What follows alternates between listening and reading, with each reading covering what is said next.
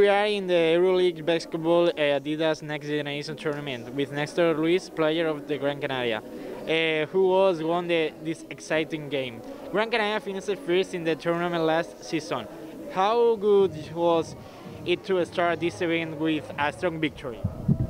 Yes, the first victory is very important for us because the attitude of the team is very well, but the COVID is very improved with because the pandemic is where can entertain us, but the four or first teammates, we are in quarantine for 10 days, but we can train together, but we can more or less train all, and more or less we can eat this.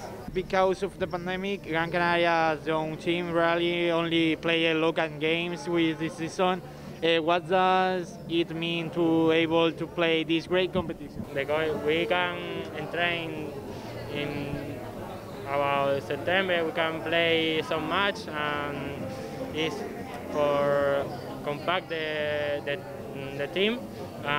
There are two new teammates. We can train with it because he can go to Gran Canaria and train with us.